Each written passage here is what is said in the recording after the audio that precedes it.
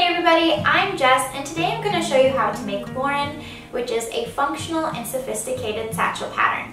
I designed this bag so it's simple to make but features luxury elements for a high-end look. This glamorous pattern is a medium-sized bag and is equipped with a convenient exterior zipper pocket, interior slip pockets, and comfortable shoulder straps which can be adjusted so you can carry this bag crossbody or over the shoulder. The name and design of this pattern was inspired by Lauren Bacall, who was named the 20th greatest female star of classic Hollywood cinema. Her style was simple and tailored, and I tried to incorporate some of her favorite fashion elements into this bag's design. If you love hardware, this bag is for you. The eye-catching side straps are adorned with rivets or Chicago screws, and you can clip on a tassel for additional flair. The entire bag can be made from faux leather or cork fabric on your home sewing machine. Or if you prefer, I've included instructions for cotton and canvas fabrics too, so you can feature your treasured prints. The instructions include tips for reducing bulk and a unique construction method that will finish off your bag just right without any binding or a drop-in lining. Be sure to purchase the pattern before taking this class. The pattern and your supplies can be purchased from our website or request them at your local fabric shop. Please remember to shop local whenever you can. I will be your instructor for this class, and step by step I'll show you how to attach your interfacing and stabilizer, add shape to your bag, attach an accented zipper pocket, attach an interior slip pocket, attach unique side strap connectors featuring luxury hardware elements, add a top zipper closure, final assembly, create an adjustable strap, add decorative zipper pulls, and an optional tassel using hardware. The entire project was designed as beginner-friendly as possible, and don't worry, I'll be here to guide you through the process. I'm sure you're eager to get started, so let's start by gathering your materials and supplies. Before beginning, review the recommended fabrics on the back of the pattern cover. Also, please visit the pattern corrections page on our website for any updates. Cut out the pieces listed in the pattern to create this bag. It may be helpful to label your pieces as you cut them by marking the name of each piece on the wrong side with a removable pen or chalk. After your cutting is complete, let's get started on the construction of this luxury bag. Center and fuse interfacing to the wrong side of coordinating main fabric pieces A and B. I'm using a wool pressing mat and a Liso mini project iron. This 100% wool pressing mat absorbs steam, essentially pressing both sides at once. These are very convenient to keep close to your sewing machine or even in your bedroom to give clothes a quick press. They're also very handy for travel. You can find these on our website or request them at your local fabric shop. With right sides up, position each main fabric piece A over one fleece or foam piece A, aligning all edges. You can use basting spray to hold the layers together while sewing. If you use spray, be sure to spray in a ventilated area. I prefer Sulky KK2000 spray since it doesn't gum up your needle. Otherwise, you can hold the layers together with sewing clips, such as Wonder Clips. I'm going to be working on a Baby Lock Accomplish. I love this machine for all sewing purposes. It can handle sewing through thicker projects while maintaining a quality stitch. However, this pattern can be sewn on any home sewing machine. Baste an 1/8 inch from each edge. You can attach a Teflon foot or a walking foot to your machine to help prevent the fabric from shifting. If you don't have either of those feet, your machine might have the ability to adjust the presser foot pressure so your foot doesn't press down hard on your fabric, causing it to shift. Repeat the same process to attach each main fabric piece B to one fleece or foam piece B, and for your contrast piece F to fleece or foam piece F. Also, now is the time to add any embroidery, applique, quilting, or other embellishments to each main fabric piece A using your desired method. Keep in mind that the zipper pocket will be attached to one piece A, so reference that section of instructions for placement to avoid any overlap. Position the circle template found in your pattern in each bottom corner of one main fabric piece A main panel. Trace the outer edge of the template from edge to edge, cut along the marked line to round each corner. Then you repeat for the remaining piece A for the main fabric and the lining piece A. To attach the zipper pocket, you can follow the pattern instructions or visit our YouTube channel for a video tutorial on how to install a zipper pocket using the respective pattern pieces and measurements according to the Lauren pattern. I recommend using Sallie Tomato zippers by the yard for all the zippers throughout this project. They have a nylon coil with a metallic finish, so you can easily cut and sew over the zipper while achieving the professional appearance of metal teeth. Next, you'll make and attach the slip pocket. You can follow the pattern instructions and visit our YouTube channel for a video tutorial on how to install a slip pocket using the respective pattern pieces and measurements according to the Lauren pattern. After constructing your slip pocket, with right sides up, center the slip pocket down from the top edge of one lining piece A according to your pattern. Pin in place. Top stitch an 1/8 inch from the sides and bottom edge. Also, if you'd like, you can top stitch a centered vertical line to divide the pocket into 2 compartments. If desired, install a metal handmade label centered down from the top edge of one lining piece A according to the pattern. This will add a professional touch and a surprise when you open up your bag. Mark 1 inch in from each side along the top short edge of each main fabric piece B side gusset according to the pattern. Also mark up from each short bottom edge according to the pattern. Then draw a diagonal line between each mark. Sew an 1/8 inch in from the diagonal lines. After sewing, cut along the diagonal lines to add shape to each side gusset. Then you'll repeat the same process to shape the lining piece B side gussets, omitting the stitching. With wrong sides together, fold each contrast piece D strap connector A in half.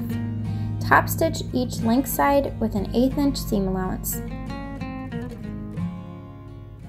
Thread each end of one piece D through an O-ring, folding the ends of piece D 1 inch to the underside. Top stitch ends of piece D to itself about 1/4 inch from the ends, making sure to backstitch. Repeat for the remaining piece D and 2 O-rings. A narrow foot or zipper foot will help stitch close to the hardware. Thread one contrast piece E strap connector B through one O-ring that's already attached to piece D and fold the end of piece E to the underside. Use basting tape or sewing clips to hold the fold in place. Repeat for the remaining piece E and D. Apply basting tape to the center underside of each prepared strap connector unit. With right sides up, center one strap connector over each main fabric side gusset, aligning the short raw edge of piece E along the wide bottom edge of the gusset. Make sure that the top edge of piece D is positioned according to the pattern. The lower O-ring should be somewhat loose and not tight to leave space for when items are inside your bag. Top stitch piece D along previous link side stitching and across the strap about 1/2 inch from the previous stitching. Top stitch piece E an 1/8 inch from the side edges and about 5/8 inch from the folded edge. Then repeat for the remaining strap connector unit and gusset piece. This step is optional. You can install 2 small Chicago screws or rivets in piece D between the across strap stitching. Also, you can install 1 Chicago screw or rivet in piece E below the strap stitching. If you want to use rivets, be sure to check out our helpful tutorial on YouTube on how to install them or follow your manufacturer's instructions. If you want to use Chicago screws, I'll show you how easy they are to install. Chicago screws are great to have on hand for accenting and reinforcing straps, handles, corners, and thick areas on projects. The best part about this hardware is how durable it is, and it doesn't require any setting tools. Each Chicago screw has a receiver unit and a flat top, and a screw unit, which you can see has a threaded post. To install this hardware, you might want to use some scraps of fleece, foam, or other stabilizer to add support on areas where the hardware may be more loose. A rotary punch is also very helpful for punching the holes for the screws, and you'll also need a screwdriver. If you're using a rotary punch, you'll first start by selecting the appropriate punch size. Align the receiver unit to each punch and select a punch that is the same size or a size smaller than the post. You want a tight fit so the hardware doesn't pull through. Then punch or cut the holes in your desired areas. Also punch or cut holes through some of your stabilizer or scraps so they're ready in case you need them. Next, simply insert the receiver unit through a hole so it's against the right side of your fabric. Flip the project over and tighten the screw in place, adding any stabilizer first in areas where more support is needed. Then you'll repeat to install the rest of your Chicago screws. Mark in from each corner edge of contrast piece F base according to the pattern. Where the marks intersect, snip or punch small holes approximately an 1/8 inch in diameter through all the layers. If you're using a rotary punch, you'll want to use the smallest hole on your punch. Attach one purse foot hardware through each punched hole by placing a washer over the prongs and bending the prongs outwards. Apply hot glue or permanent glue to help secure the hardware. Then fuse a scrap of interfacing over the prongs of the hardware to protect the lining fabric. With right sides together, align the 5-inch edges of one prepared main fabric side gusset and contrast piece F base. Sew together with a 1/4 inch seam allowance. Trim excess fleece or foam from the seam allowance close to the stitching without cutting through the stitches. Finger press the seam allowance towards the base, then top stitch base an 1/8 inch from the seam. Repeat the same process to attach the opposite 5-inch edge of the base to the remaining main fabric side gusset. Repeat the same process to attach the lining piece F base to lining piece B side gusset. This step is optional. If using a nylon zipper, top stitch across the raw short ends of the zipper to prevent the pull from sliding off of the tape. With right sides together, center a 12-inch zipper along the top edge of one main fabric piece A main panel. Attach a narrow or zipper foot to your machine to help with this section. Base the zipper in place with a 1/4 inch seam allowance. If you don't have either of those feet attachments, you may have to stop and move the pull out of the way as you sew. With right sides together, center one lining piece A main panel over the main fabric, sandwiching the zipper between the fabrics. Align the top edge. Sew along the top edge with a 1/4 inch seam allowance. Next, press the main fabric and lining away from the zipper so they are wrong sides together. Then top stitch the main panels an 1/8 inch from the seam. If you want, you can stitch a second line of top stitching a 1/4 inch from the seam if you'd like a double stitched look. With right sides together, center the unsewn long edge of the zipper along the top edge of the remaining main fabric piece A. Baste the zipper in place with a 1/4 inch seam allowance. With right sides together, center the remaining lining piece A over the main fabric that was just attached, sandwiching the zipper and aligning the top edges. Sew along the top edge with a 1/4 inch seam allowance. Press the main fabric and lining away from the zipper so they are wrong sides together, and top stitch the main panels an 1/8 inch from the seam. Again, you can stitch a 1/4 inch from the seam for a double-stitched look. Open the top zipper and pocket zipper at least halfway. This is what your project should look like so far, with the main panels wrong sides together with your lining fabric. Fold each main panel and assembled gusset base piece in half to find the bottom centers. Mark the centers with chalk or a removable pen. Then, with right sides together, center the exterior gusset along the bottom edge of one exterior main panel. Align the long edge of the exterior gusset around the bottom curves and up the sides. Use sewing clips to hold in place. Make sure your lining fabric stays out of the way. Also, there should be a measurement of space between the top short edge of the gusset and the zipper seam according to your pattern. If there isn't, align the top edges and ease in the sides and corners to fit. Use a small scissors to clip an 1/8 inch notches on the straight edges of the gusset to help ease around the bottom curves if needed. Sew clipped exterior pieces together with a 1/4 inch seam allowance, starting and stopping according to your pattern. Be careful to not sew through the lining fabric. At the beginning and end of the seam, cut a vertical line up to the last stitch, but don't cut through or past the seam. Then repeat the steps to attach the opposite long edge of the exterior gusset to remaining exterior main panel.